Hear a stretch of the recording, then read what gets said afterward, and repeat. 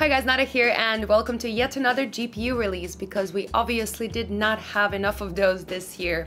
Today I'm going to talk about the brand new card from AMD, their new budget card, which is the Radeon RX 5500 XT that I have right here.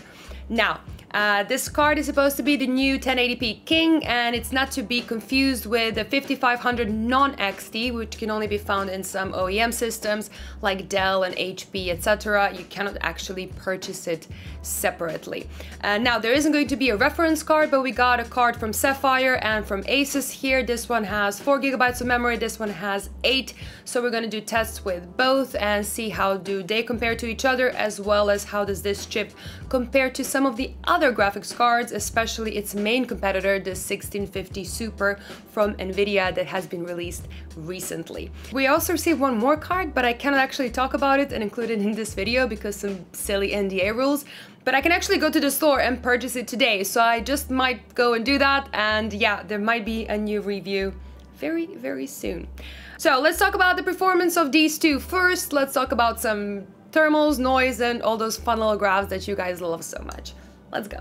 This video is brought to you by the Corsair iQ465X RGB case that offers solid performance but also a lot of RGB, as it comes with 3 LL120 addressable RGB fans and an RGB controller by default. Check it out using the links in the description below.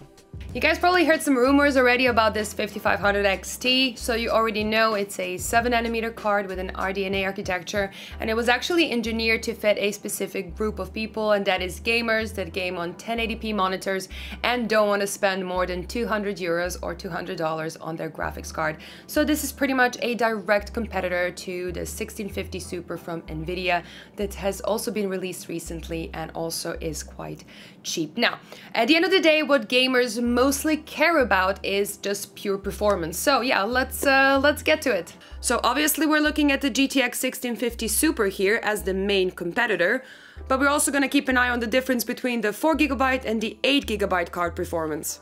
Compared to the GTX 1650 Super, both RX 5500 XT cards are consistently a couple of % faster, both in bigger titles as well as high FPS titles, with the GTX 1650 Super only really winning one game.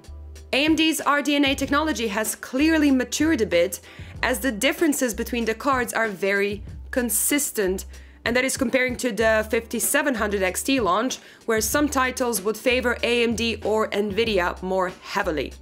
Now obviously some titles still favor one over the other, but the RX 5500 XT is consistently a bit faster. And this is really not a bad place to be performance-wise. These results mean that the RX 5500 XT can basically handle every big game, assuming you're fine with not getting ultra settings in all of them, but also it will do really well with fast monitors in popular esports games. Now, between the 4 GB and the 8 GB card, it is important to note that these two cards have almost identical clock speeds, so the only real difference is the amount of memory. While we see significant difference in some games like Assassin's Creed Odyssey and Ghost Recon Breakpoint, especially on higher settings, there is zero benefit in many other games. So in theory, the 8 GB one should age better with future titles, but I have to point out that the RX 5500 XT doesn't really have a ton of headroom in terms of performance. So by the time the 8 GB will actually make an impact, you might want to replace any 5500 XT out there. So if you're really worried about 4 GB not being enough, which you shouldn't be, a 6 GB and overall faster GTX 1660 Super is probably a safer investment. One thing that's objectively great is the power consumption of this card, which is on par with the 1650 Super. For years, when buying budget AMD cards, you had to consider a higher power cost of running one. But now with the RX 5500 XT versus the 1650 Super, you only pretty much need to look at a price at the time of purchase. So assuming the price is right, the RX 5500 XT should make for a nice entry-level GPU. Now the question of course is which one? I expect I'll be testing a lot of different models in the coming weeks, and I will be making an in-depth comparison video, but I do want to at least set a baseline with these two cards, so the Sapphire Pulse and the ASUS Dual, and both of these cards are actually quite close to AMD's MSRP. The ASUS Dual is a very nice, neutral looking dual fan card. It is not over the top ROG, but I do think it looks good for a budget card with a nice backplate and a decent overall design. There is no RGB or nothing extra in terms of features, but that is what should make the Dual cheaper than the ROG Strix model, which will come later. The Sapphire Pulse is a bit smaller, it is noticeably lighter and has a bit more going on design-wise. Especially the backplate, it has some details that the ASUS card doesn't, but it still should be easy enough to match with most other parts in your PC. For a budget card, I found it surprising to see a dual BIOS switch. Unlike some other cards, these two BIOS versions don't seem to do anything different really, so they don't work like the quiet or the OC mode. Instead, they simply seem like a tool for modders and overclockers. As I showed before, the clock speed differences between these two cards are basically zero.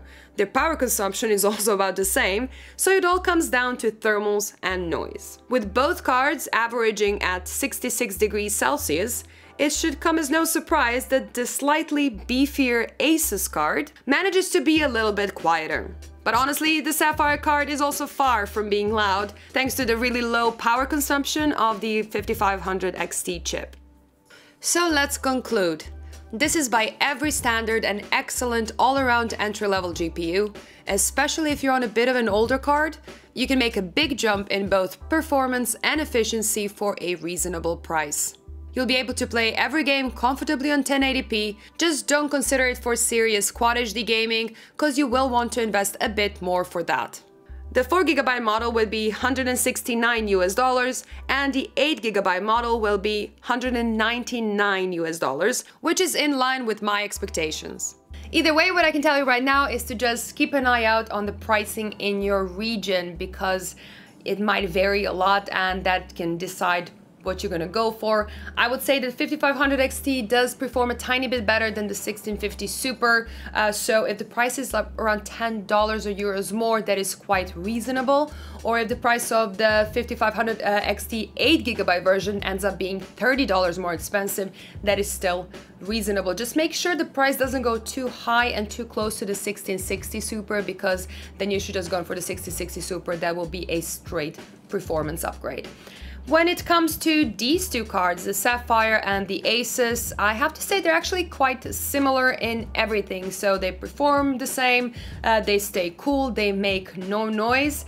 And I have to say the ASUS is a bit sturdier and has a bit better build quality, a bit beefier. But at the end of the day, if you're choosing between these two, just pick one that you like more or is cheaper in your region. Now, that's it for today. Thank you so much for watching. Let me know in the comments down below what you think about this review and about this new 5500 XT and about silly AMD NDAs. Don't forget to subscribe, give me thumbs up, and see you next one. Bye!